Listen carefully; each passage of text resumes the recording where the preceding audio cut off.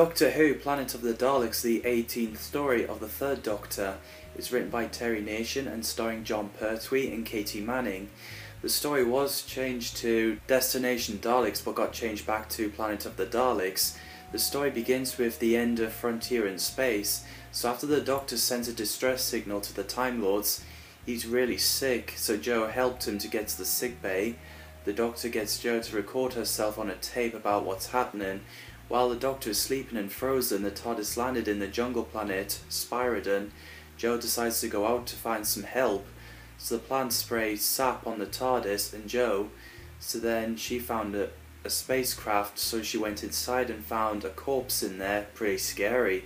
Meanwhile, the Doctor woke up wondering where Jo went. He realises that the automatic oxygen supply switched on. Even though the outside is breathable, the Doctor uses emergency supply to try to get the door open, but struggling. Two Thals, Taran and Weber, have found Jo. They introduce each other. They think Earth doesn't exist. So Jo tell them about the Doctor, so they put Jo inside the cupboard and left with Codal following them to find the Doctor. We get a scary scene where the invisible creature is in the base where Jo is. The three Thals dig the saps to get the Doctor out. The Doctor recognised the Thals after the events of the first Dalek story. Taran sprayed the Doctor because he might be covered in fungus and carried by the sap, and if he wasn't treated it would be all over his body and killed him. We learn that there are 7 Thals. One of them is killed, but the other 3 have been lost somewhere, which means there's 3 left now. So the Doctor and Thal spray to see what they're up against, and it reveals to be Daleks.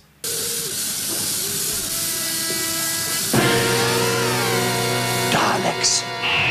Pretty effective scene there. The Doctor realises that Dalek is deactivated.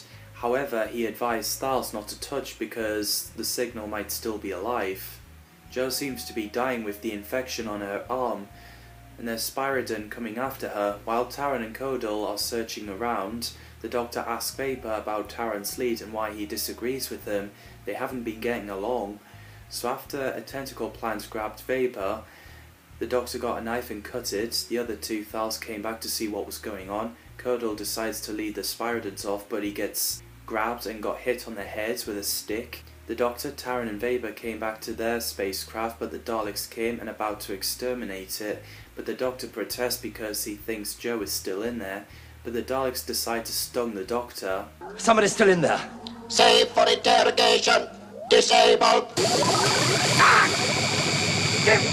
After the Daleks destroyed the spacecraft, they took the Doctor with them to the base and locked the Doctor in the cell with Codal. I like the moments when they're talking about courage while they're finding a way to escape. A Spyridon called Wester, a good Spyridon, pours some red liquid on Jo's arm to cure her. So after Jo rests, he explains to Jo about the planet and the Daleks. Because Taran wouldn't listen to Weber, he pointed a gun at him to give him the explosive, as he wants to attack the Daleks now. But there was another spacecraft arriving. The 3 Thals who are missing revealed to be alive. Rebek warns Taran that there are 10,000 Daleks. Uh-oh. Well, somewhere on this planet there are 10,000 Daleks. Part 3 had been existed as black and white for years, so they used combination of computer colorization by Legend Films with software developed by the Colour Recovery Working Group to restore the colour in 2008 and got released on DVD in 2009. So while Jo and Wester are seeing what the Daleks are up to, as apparently they're using Spyridons as slaves, the Doctor and Codal figure out how to get themselves out. As the Dalek arrived, the Doctor placed a tape on the Dalek which gave it a brainstorm and deactivated it. Sadly, it only worked once, but the Doctor and Codal are out of the cell. I enjoyed the scene where they use the lift and keep getting away from the Daleks. It makes it so intense and realistic to remind us how dangerous the Daleks are and that we want to keep away from them. While the Doctor and Codal found a floor, Jo went in the wheelbarrow taking cover and ended up in the Dalek control room. Seems pretty dangerous. Taran explains about the ice volcano, so him, Rebek and Marit went through the shaft. The Doctor got them out before the Daleks came and the ice liquid spilled on them. Marit brought the Doctors and other Thals time by trying to hold the Daleks off, but he gets exterminated.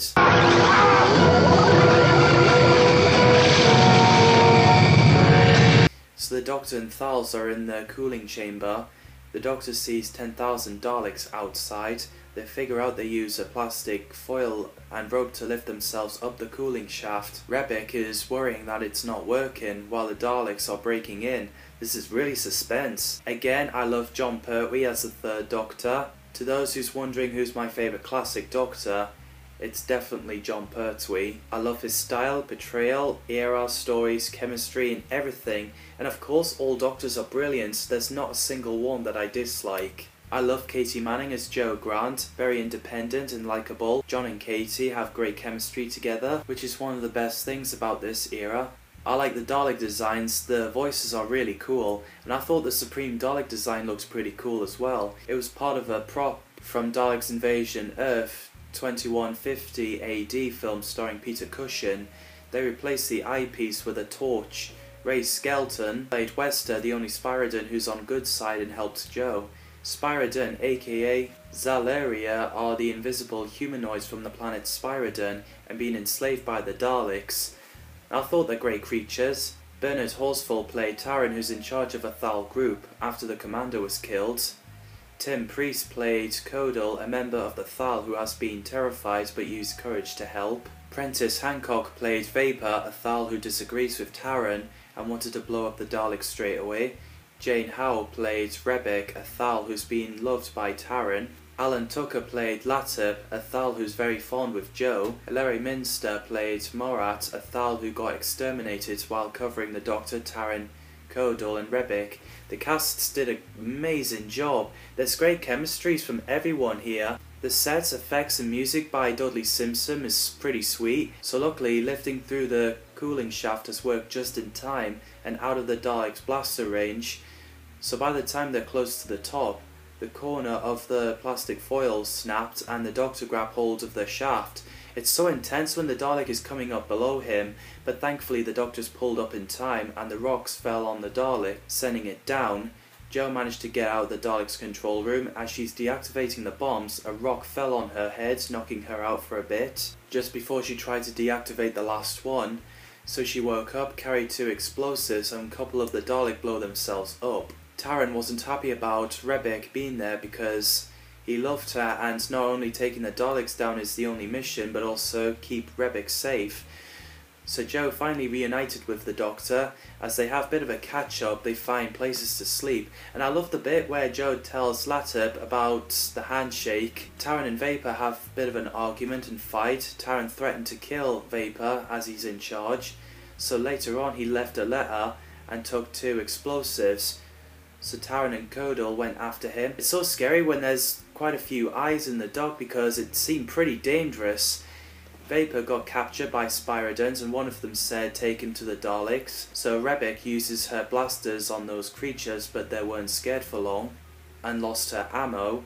So Taran and Codal jumped on Spyridons and disguised themselves as Spyridons. Daleks ordered Vapor to lead them to others but he refuses, so he tried to escape but the Daleks exterminated him.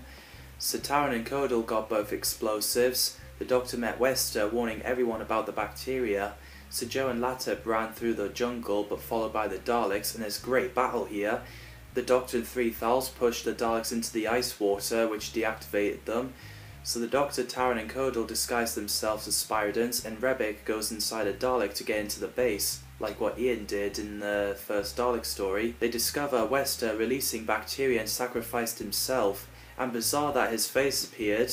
As the Doctor and the Thals were moving, the Daleks saw Thal's boots and realised they're imposters and sounded the alarm. Really intense there. So they managed to get away, which is lucky. Jo and Latip sees the Dalek saucer landing and Supreme Dalek came out. After the discussion about going home, they go down to the cooling shaft. Because the Dalek has failed to exterminate the Doctor and Thals, Supreme Dalek exterminated a Dalek. Failed? The Supreme Council does not accept failure! The Doctor, Taran, Codal and Rebek kept the Daleks outside the room. Latip threw the explosive at the Daleks and got destroyed.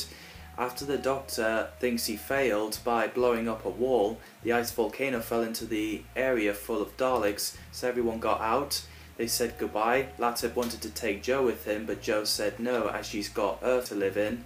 So all Thals went inside, the Dalek saucer flew away. We get a great ending when the Doctor and Joe outrun the Supreme Dalek and made it to the TARDIS. Supreme Dalek exterminated the TARDIS as it dematerialized. Supreme Dalek said the Daleks have been delayed but will never be defeated.